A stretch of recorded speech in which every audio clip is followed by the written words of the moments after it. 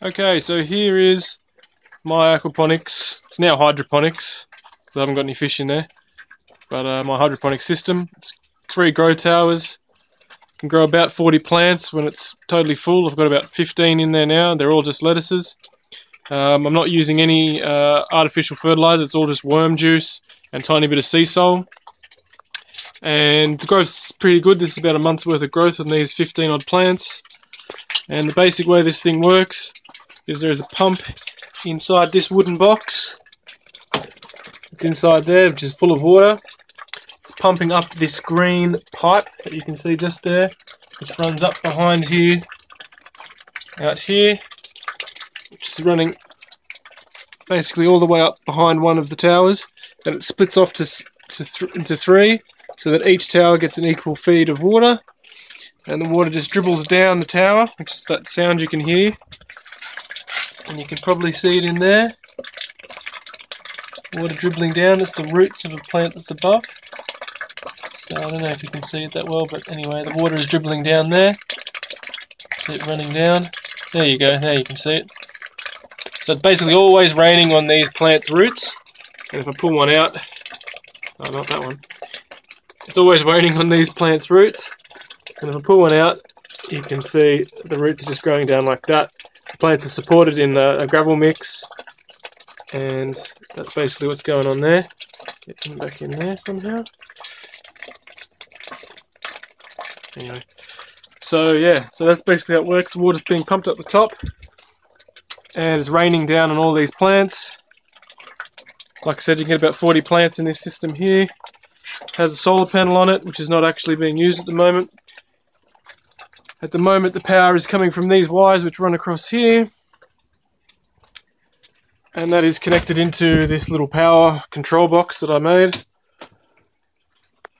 That's the solar controller for when it's plugged into solar. At the moment, it's just running off a 12-volt source. Then you can see 11.8 volts, 11.7, 11.8 volts. This is the control box, so that's my main power.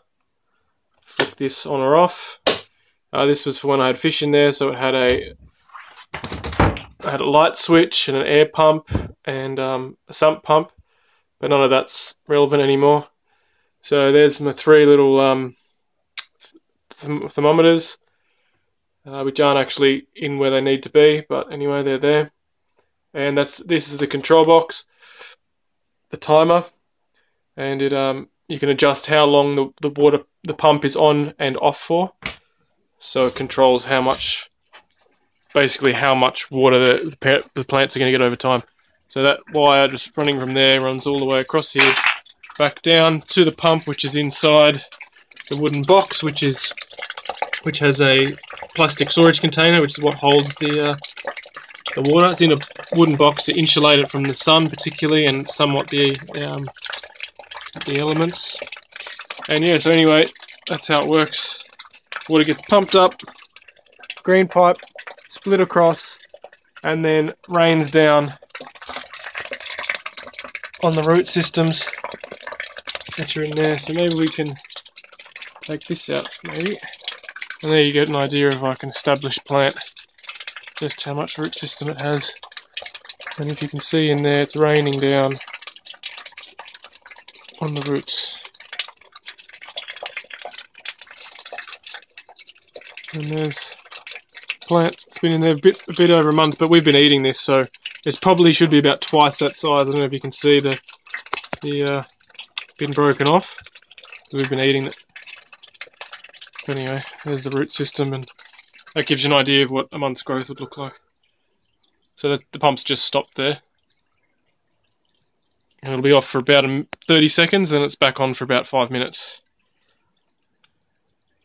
But I mean, for this, constant water would be fine, because their lettuces. They'll grow in a swimming pool just about. So anyway, that's the system.